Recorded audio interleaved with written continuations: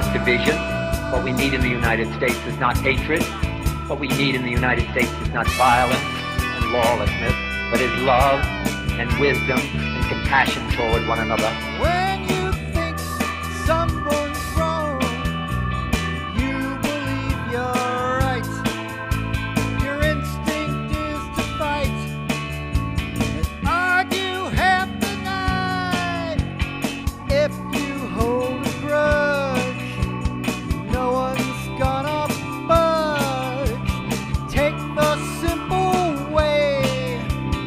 Try a little gray. Try a little gray.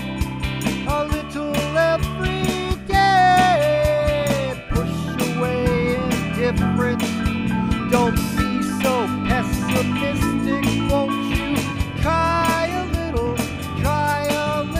gray today.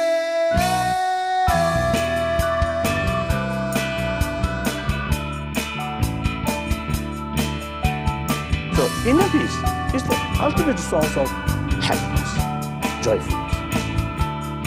There is an indefinable, mysterious power that pervades everything. I feel it, though I do not see it.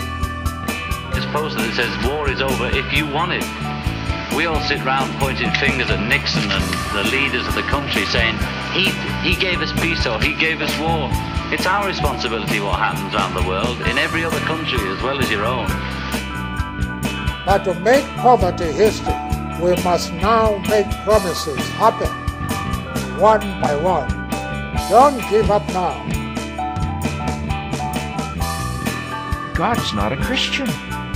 God is not a Jew or a Muslim or a Hindu or a Buddhist. The Holy Quran teaches that whoever kills an innocent, it is as if he has killed all mankind.